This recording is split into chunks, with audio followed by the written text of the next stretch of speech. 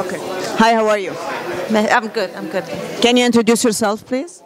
Rania Masri. I live in North Carolina and I'm here visiting Michigan.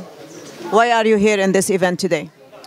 To push the swing state of Michigan not to vote for Kamala Harris and to vote for Jill Stein.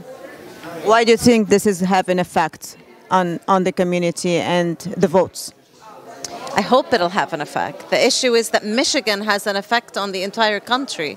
If in Michigan, where we have the largest concentration of Arab Americans, Kamala Harris still wins, then it would be a defeat for all of us.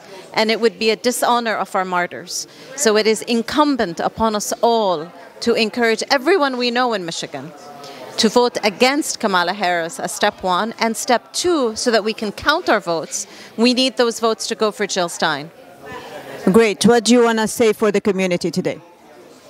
To have hope and to know, first of all, that liberation anyway is not going to come from the United States. It's going to come from our people in Lebanon and Palestine. And second is to make sure that we vote the way we need to vote, which means not to vote blue and to vote green. And third, to know that after November, we will still be here and we'll still be organizing for the liberation of our countries. Thank you very much for your time. Ala rasi. Just an additional question. What would you say to the people that are struggling in this very moment with the amount of trauma that they're dealing with?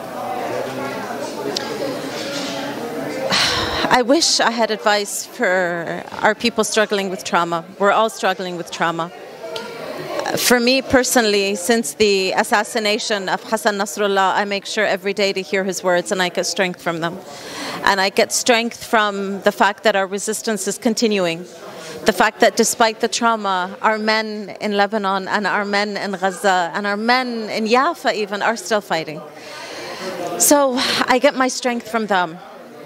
And we shall continue. We have no choice.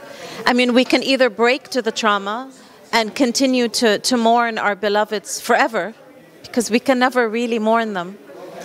Or we can refuse to break and hold on to the spirit of resistance and honor our beloveds by liberating our lands. Thank you very much. You're welcome.